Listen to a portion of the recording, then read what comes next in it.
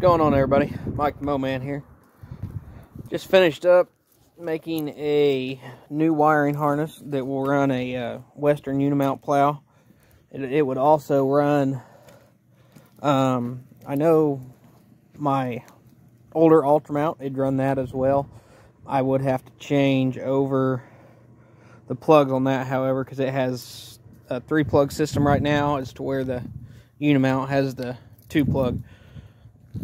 But they both have a 6-pin controller, so they'll both work the same.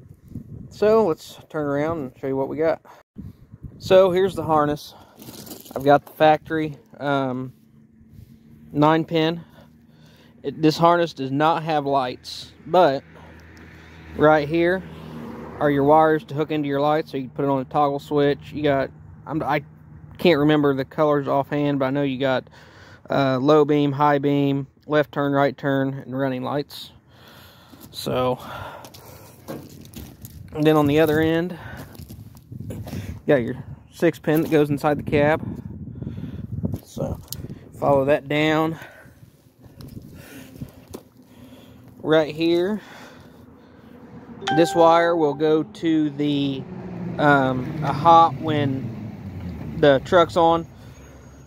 My particular truck has the fuse box outside under the hood, so I made it a little longer. If you had it inside, you'd take and put it up in here somewhere. So you follow it around.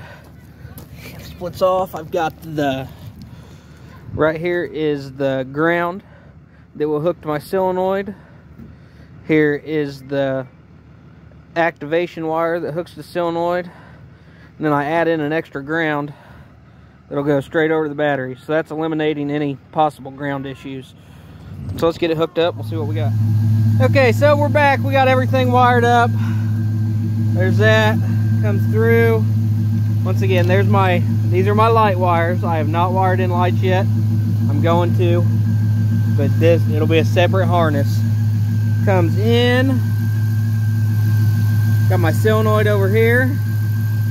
Yellow is my one sending signal. Black is a ground. So I also have a second black. Comes over. Grounds out. Here's my red wire. I did not run it to the fuse box yet. It is for testing purposes. Took it straight to the battery, which my other truck's actually that way. It has been for the last 2 years. So I run it under, come in a hole that I've got right there. Comes down and through. Got the controller hook up. So let's power it on. We got power. Now we're gonna go up, left, right, down. And it also went into float. So everything's working like it should. So there we go, everything's working. I know you see a lot of guys looking for parts for these the older plows, you know, wiring being one of them. If anybody's needing a harness, I mean, I can always make one. If you're looking for one, let me know. There's a guy not too far from me that does something similar, but all he does is run so he'll have the wires coming from the controller. He'll have everything, but he will not have these the extra wires to hook up your lights to a toggle switch or however you want to do it. And he does not use the factory Western plug. He changes that out, which to me this is a lot better option, because I can, you know, this truck can now hook to another plow just like that.